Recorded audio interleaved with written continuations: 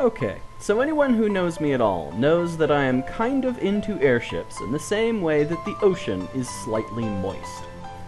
One of the things I've been working on is some solar-powered autonomous blimps, one of which I showed in a video a few months ago.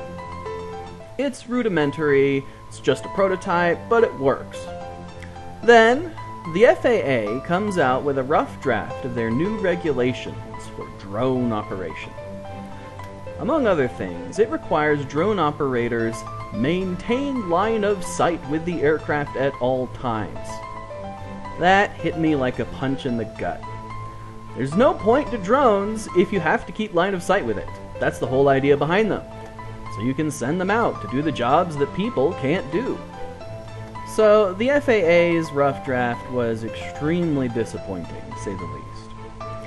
So I stopped working on my solar-powered blimps for a while. I took a break, worked on some other things like the Airship pirate server, which is now in operation and lots of people get on there every day. Then, more recently, a few things happened. First, I started to hear rumors that the FAA may change their mind on the whole line of sight requirement.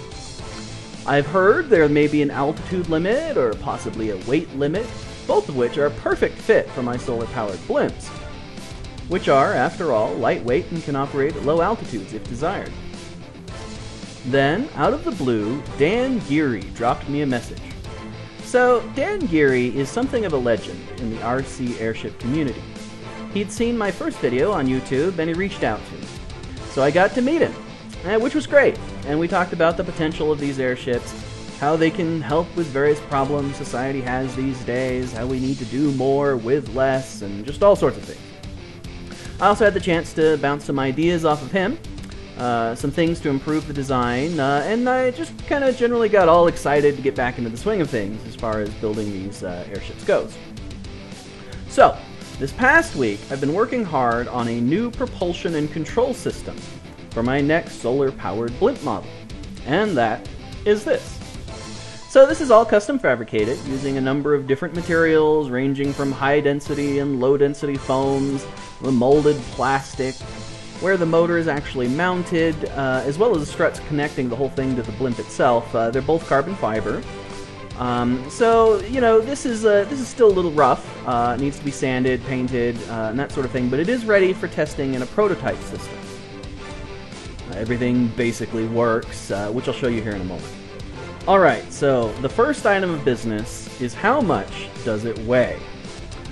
So I've made every effort to make this as lightweight as possible because I want to keep this new airship as small as I can possibly get it and still have it do its job of being a truly long duration and autonomous blimp drone.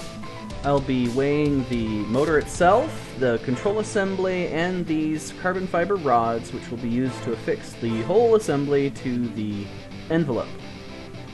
Alright, and the moment of truth.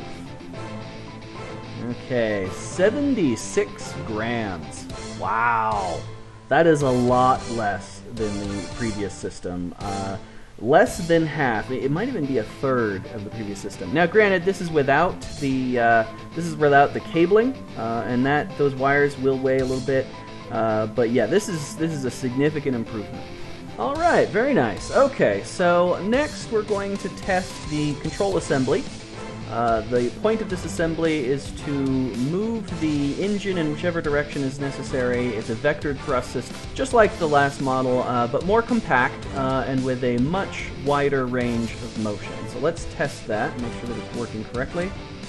So let me just put it in this harness I've created. I use this to secure it so that it can move around. I also use this for measuring thrust, which we'll do in a moment. Alright, I just gotta get all these rubber bands on there.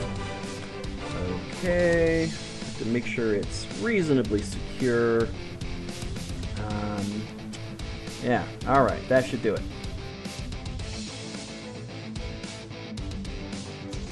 Alright, I've retrieved my receiver, which is going to control the servos in the control assembly.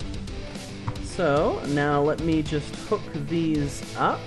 Have to get the polarity correct and make sure I've got them in the right slot. I think we're good to go. Let's give this a shot. Alright, yeah, okay, I'm getting some motion, that's excellent. Let me just turn this so it doesn't get in the way. Of course, on an actual blimp envelope, this would be at the aft section where it's not going to hit anything, but it isn't right now. So yeah, okay, there we go. Getting a full range of motion in just about every direction you could possibly want. These servos, by the way, they've been modified to rotate 180 degrees. They have a greater amount of throw than typical servos. Alright, great. So that seems to be working fine.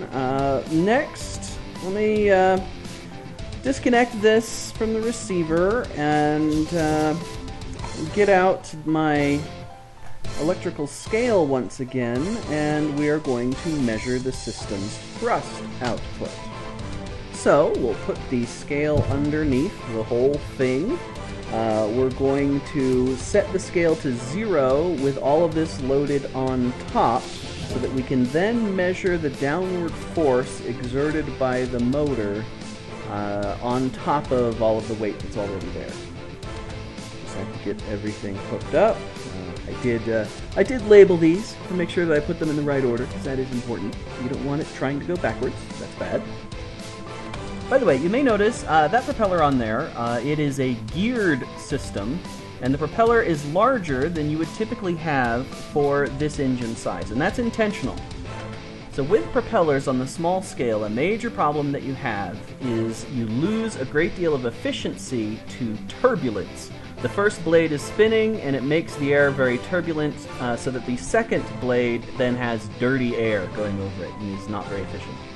Because we have a limited amount of solar power available, we want to minimize that efficiency loss as much as possible. So one way you do that is with a large propeller spinning relatively slowly, but it's still pretty fast, as you'll see.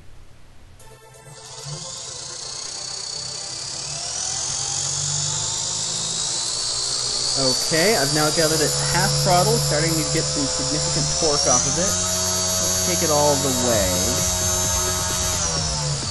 Alright, according to my scales, I got 250 grams of thrust. So that's actually more or less what I expected. That's about what the calculation said that I should have gotten. Although it's less efficient here because, just going back to turbulence for a moment, turbulence is always your enemy, and in this case, with this flat sheet I've got this motor on, it is creating extra turbulence, whereas when it's mounted on an envelope, it'll be much cleaner air that it's using. So yeah, I can expect the thrust to be a little higher in the field, but in my test, this is more than adequate. Alright, so I did some rudimentary range of motion tests, although I couldn't take it very far because with it mounted like this, the propeller, I don't want it to cut its own wires. I need to get all of that cleared away. It's working great. I think this is going to work out well for me. I'm excited to get the rest of this together, and next I'll be working on the power systems. That is the solar cells, the voltage regulators, and all that good stuff. And if there's continued interest in these videos, I will be certain to keep you updated and show you how that goes. I'm hoping that you guys can kind of see what I'm doing in here, the things that I'm working on, and maybe get as excited about them as I am, if that were possible. Thanks for watching, and I'll see you next time.